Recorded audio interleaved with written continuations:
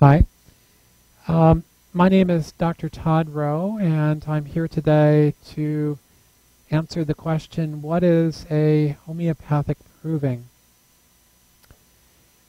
I am the Proving Research Director at the American Medical College of Homeopathy and have been conducting provings since 1993. Altogether, we've conducted about 20 homeopathic provings over the years. So what are provings? Provings are the ways that homeopaths do and conduct research. They are the primary tool that we use to conduct homeopathic research. Provings are methods to develop new homeopathic medicines and also to increase our understanding of the healing potential of existing homeopathic medicines that we already have. Now, there are different kinds of research. There is quantitative and qualitative research, and provings represent a form of qualitative research. Why do we do provings? In natural medicine, there is a law called the law of nature cure. And this law states that life provides a healing medicine found in nature for every disease found in man. And if that's true, then it's our job and responsibility to go out into life and to seek out forms of life that have medicinal qualities, that can heal sicknesses found in man. And this is what homeopaths have been doing for over 200 years in conducting homeopathic provings. In addition to going out into life, there is a corollary to this principle, which relates to this idea of macrobiotics, and that is in nutrition. Macrobiotic theory states that the best foods for you are ones that come from your own backyard. And in natural medicine, there is a corollary that substances that are most beneficial for us oftentimes are found in our own backyard.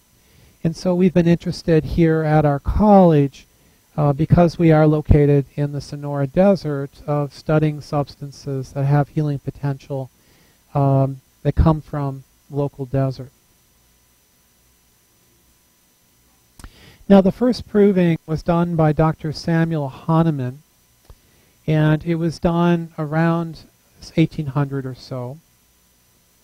Dr. Samuel Hahnemann is the founder of homeopathy, and he was a German doctor and chemist.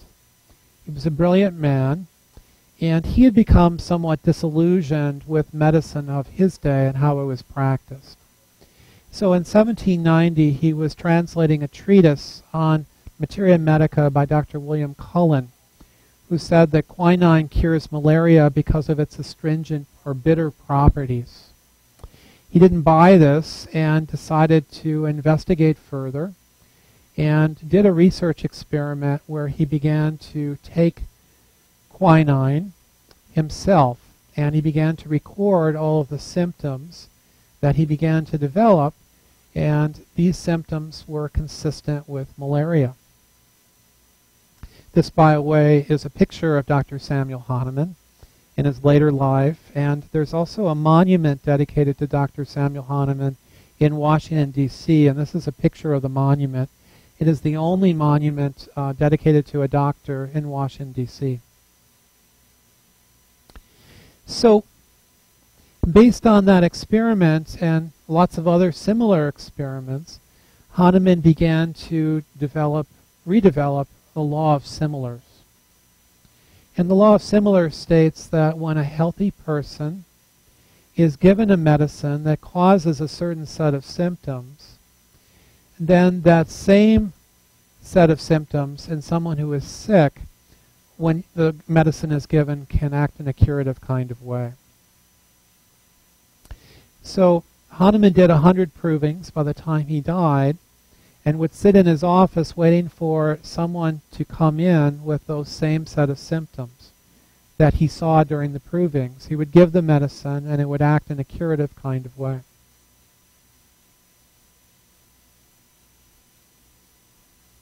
Another way of restating that is that any medicine which is capable of producing symptoms in a healthy person will remove the same symptoms as an expression of a disease.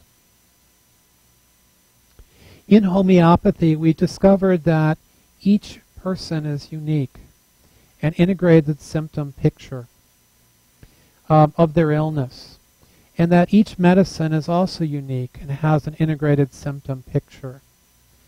And that true healing occurs when we bring these two together, the symptom picture that matches the symptom picture in the patient. And this is the law of similars, or nature's law of cure. As I mentioned, by the time Hahnemann died, he had identified 100 different homeopathic medicines. Today, we have about 5,000 different homeopathic medicines. And here at the college, we do approximately 4 homeopathic provings every year.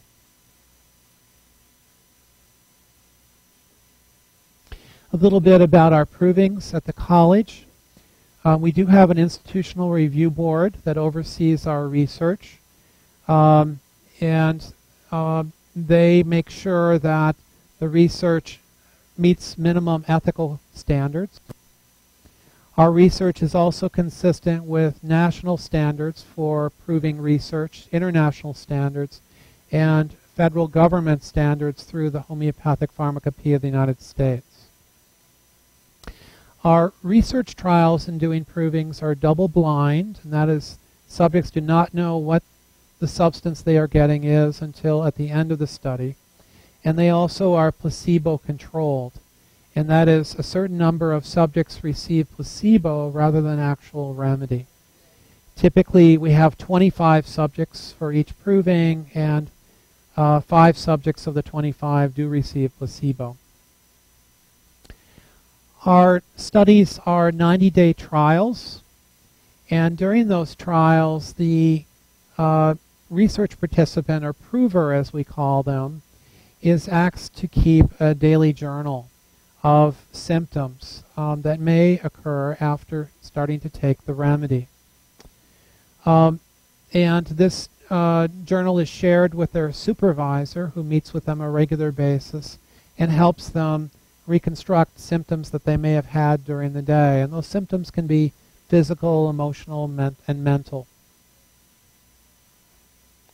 The supervisor also keeps a journal as well. Most subjects or provers that participate in the studies typically experience symptoms in the first few weeks, which taper off and are largely gone at 1 month.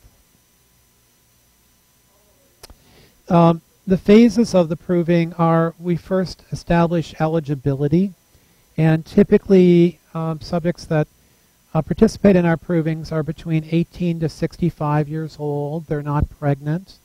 They are not breastfeeding.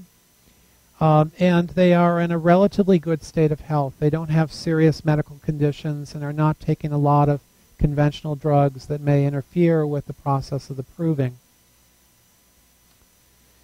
There is an initial meeting once eligibility is determined with the proving director, which is typically myself, where we talk about the study, what's going to happen, what to expect, and informed consent is obtained. And then the prover meets with the supervisor, where their initial case is taken to provide baseline symptoms that everyone has. There is a run-in period of 7 days where the prover begins to record in their journal the symptoms that they usually experience. And then they actually start taking the medicine during the intervention period. And the dosing typically is at bedtime a single dose, and you take this for 1 to 7 doses. Once an individual begins to experience any symptoms related to the proving, they are instructed to stop taking the medicine any further and simply to record any symptoms that linger after that time. Typically, provers will follow up in 1 month with the proving director, which is an exit meeting where they talk about their experience during the proving. And then if any provers have any lingering symptoms or if they have cured symptoms, they are followed for up to 2 additional months. And cured symptoms are symptoms that someone had before they started the proving that get better with the proving. And in every proving that we've done, we typically have 1 or 2 provers that experience chronic improved symptoms as a result of the proving. At the very end, we have a debriefing meeting where the provers are told what the substance was, whether they received placebo or active remedy, and more information about the substance to determine how the substance may be used in health and healing in the future.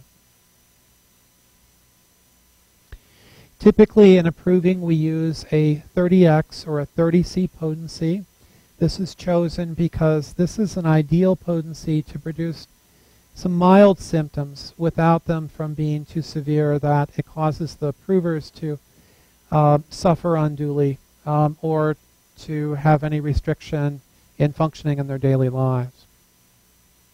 Provers are typically reimbursed for participation in provings.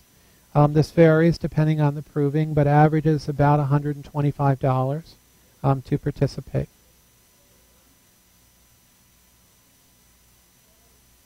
After the proving is done, it's my job as proving director to create a picture of the remedy.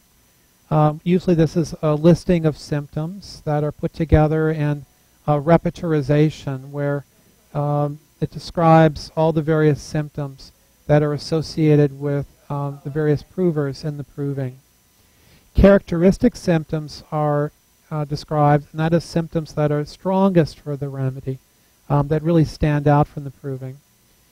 And then themes are described in which the overlying themes of the remedy that came up during the proving are put together.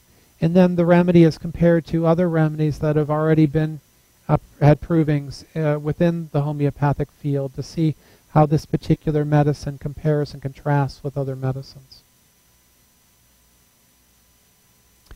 Some of the provings that we've done so far have included Oxalis acetosella, Heloderma suspectum, Carnegie gigantea, Orlophus hilari, turquoise, Laurea tridentata, Salsolis tragus, Helix tosta, Cerebrum suis.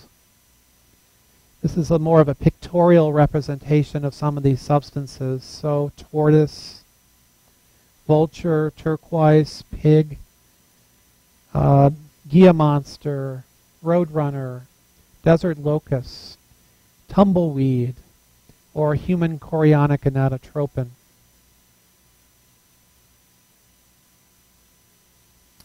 We are looking for research subjects. As I said, we conduct 4 provings per year. And if you're interested in participating, you can contact us at provings@amcofh.org or call us at 602-347-7950. All of our provings have summaries of our research that are available on our website at www.amcofh.org/research. We also have more complete descriptions, which are called monographs of the research, on each of the provings that are available from our bookstore. And you can reach us there at 602-347-7951 or bookstore at amcofh.org. Some of our research has been compiled also into a single book, in particular a lot of our desert research. And we have a book called The Desert World, A Homeopathic Exploration, which combines information from at least 8 or 9 of our provings that come from local desert substances, like saguaro cactus. We also typically will submit our research findings to homeopathic computer software.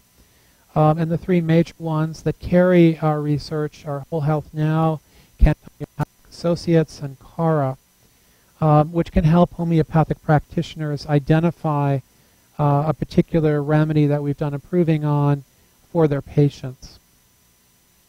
We also do carry the homeopathic medicines that we use in our research, and typically they're available through our medicinary at 602-347-7951 or medicinary at amcofh.org.